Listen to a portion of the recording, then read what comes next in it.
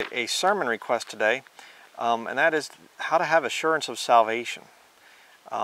This has been this was brought up recently by someone who emailed me, but it's been a continuing theme for many years now, and people just saying, how do I have assurance of salvation? You know, how do I really know if my salvation is genuine? How, you know, and they have these questions, and we're going to talk about that in this study today. So let's go first in our Bibles, King James Bibles, to Deuteronomy chapter 28. Deuteronomy 28 is where we're going to start out. I'm going to show you some scripture that talks about somebody that does not have assurance of salvation. Deuteronomy 28 verses 64 through 67.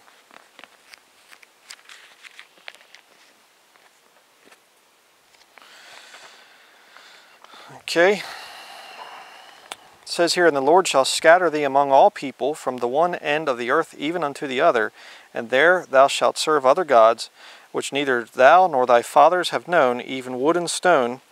And among these nations shalt thou find no ease.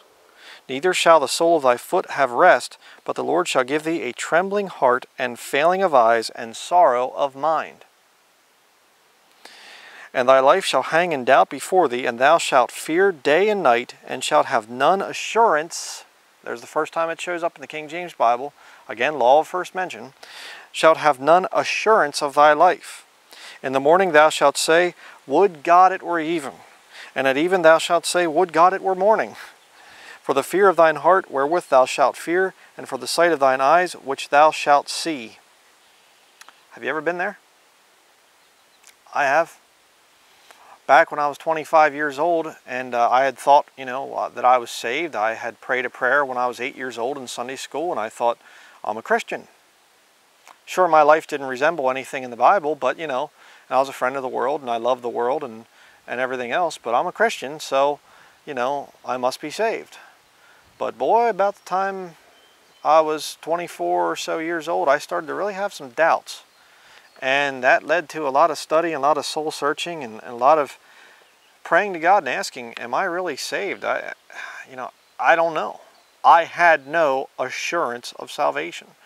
And what it led to is it led to great fear, because I thought to myself, what if I'm not really saved?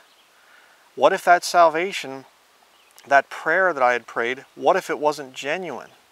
And, you know, I didn't understand repentance. I didn't understand any of that stuff back when I had first gotten saved. I was a boy. I was doing what I was told in Sunday school, you know.